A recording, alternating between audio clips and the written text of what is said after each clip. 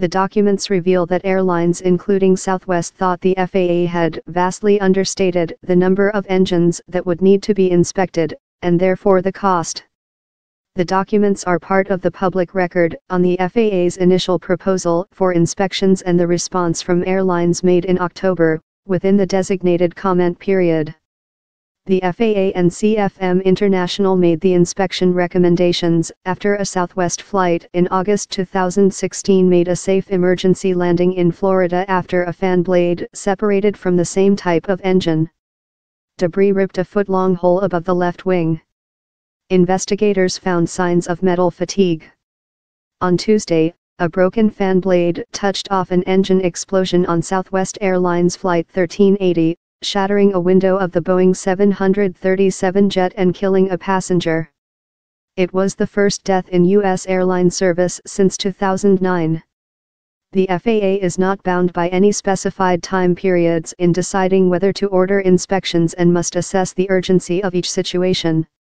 Southwest and other airlines in their responses in October objected to a call by CFM to complete all inspections within 12 months.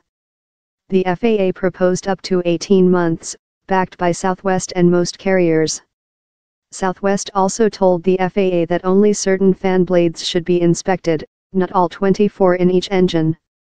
SWA does not support the CFM comment on reducing compliance time to 12 months, Southwest wrote in an October submission.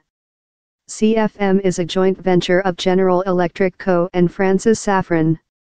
Southwest said in its submission that the FAA's proposal would force the carrier to inspect some 732 engines in one of two categories under review, much higher than the FAA's total estimate of 220 engines across the whole U.S. fleet.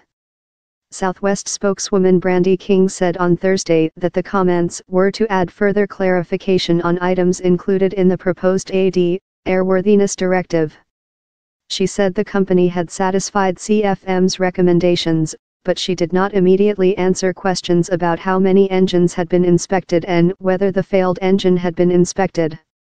On Tuesday, the airline said it would accelerate inspections and complete them in the next 30 days. Objections from other airlines. The FAA said on Wednesday it would finalize the airworthiness directive it had proposed in August within 2 weeks.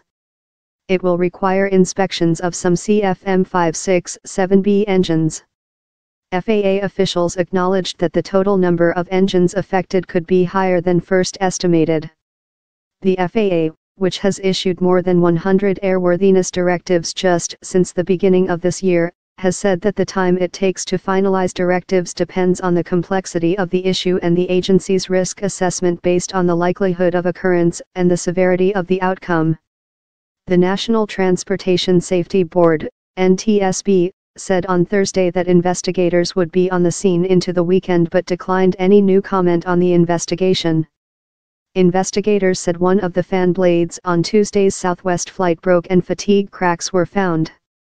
Other airlines also said in written comments in October that their costs in time and money would be higher than regulators initially expected, in part because the airlines did not closely track the fan blades used in their engines.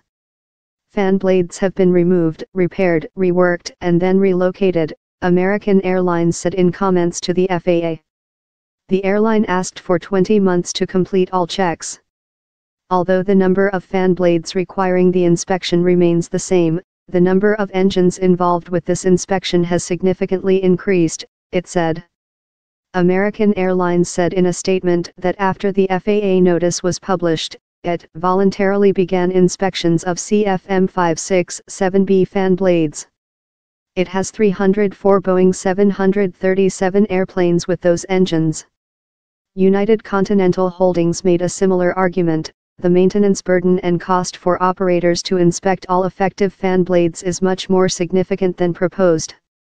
United Chief Operating Officer Greg Hart said on Tuesday that the airline had 698 of the engines in its fleet, according to a transcript of an earnings call. United CEO Oscar Munoz said inspections had begun recently and would occur throughout the course of the year. A former NTSB chairman, Mark Rosenkayer, said in an interview that the board would look at why the FAA had not already mandated the inspections it proposed in August 2017.